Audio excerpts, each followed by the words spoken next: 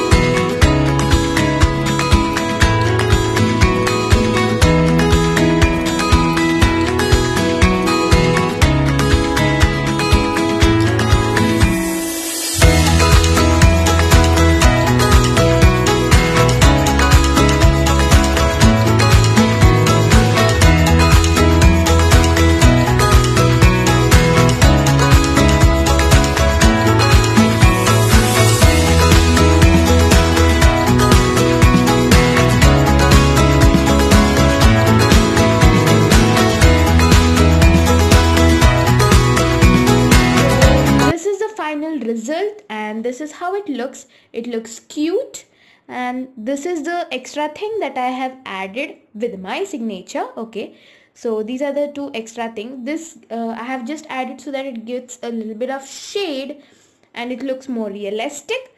And this is how it is. You can add any color. I have added a magenta color for this, whereas you can add blue or any color, because it's whipped cream, right? This is basically whipped cream.